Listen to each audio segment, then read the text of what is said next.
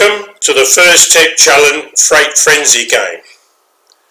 Rookie FTC Team, Joey RoboRoos, team number 19377, has made this video to help other rookie South Australian teams who will compete at the State Qualifier on the first weekend of December. For Freight Frenzy, REV Robotics have put out a video on YouTube and a building guide to help rookies and inexperienced teams build a Freight Frenzy robot from REV Starter Kit. It looks to be a good basic robot. The Joeys are building a robot from this guide. For a simpler robot, rookies can also access the basic bot guides for REV Parts 1 and 2 from the First Resources Library. The Joeys have built a second robot based on these guides, but have reduced the width and the length and done some simple fabrication, hoping to improve the game performance. Show the first test drives of this robot. We found the robot has potential to score. We also found that our rookie drivers need a great deal of practice with the gamepads. We began driving in open space and then moved to the field.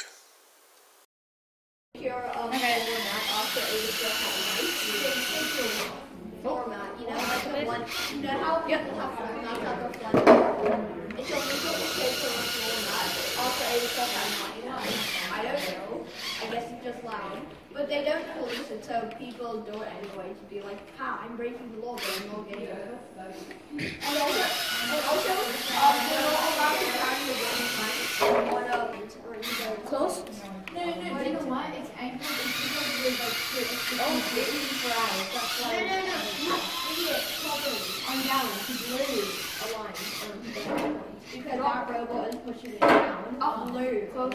The team members have plenty of advice for each other on how to operate the robot.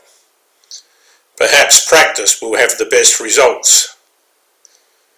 By using two motors to drive and one on the arm, a fourth motor point remains available for the carousel spinner when using a single control hub.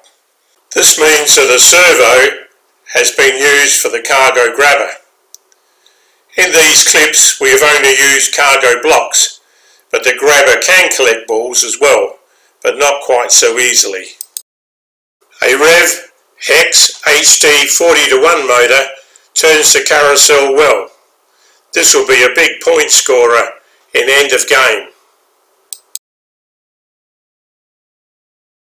On the field we found a robot with width extrusions of 7 1/4 inches or 18.5 centimetres was a bit too wide to drive easily.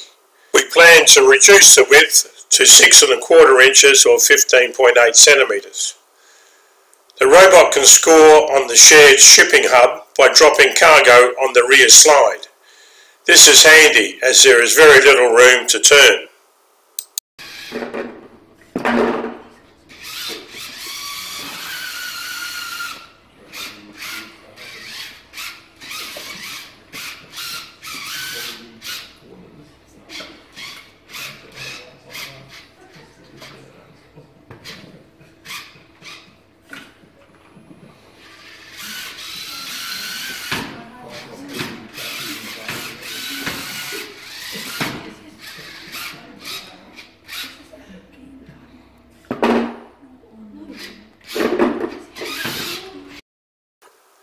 The robot can score on all three levels of the team shipping hub.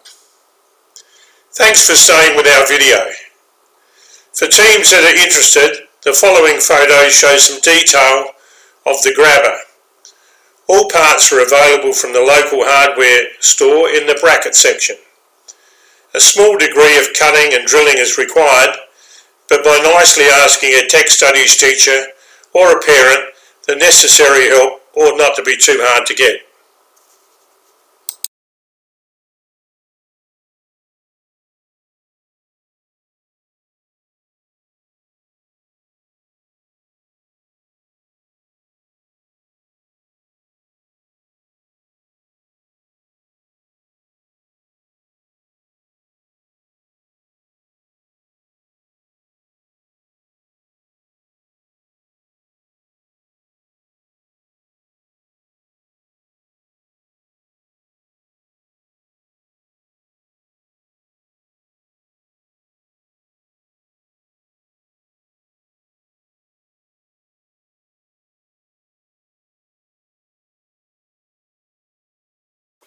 If you would like more information about this robot, please make contact with the Joeys via the RoboRoos website.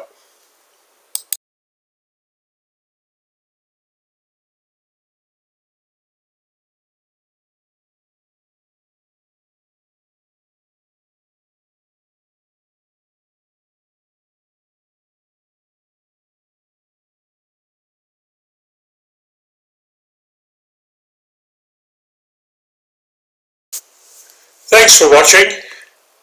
Good luck with Freight Frenzy. Be sure to have plenty of fun. Cheerio from Adelaide in South Australia.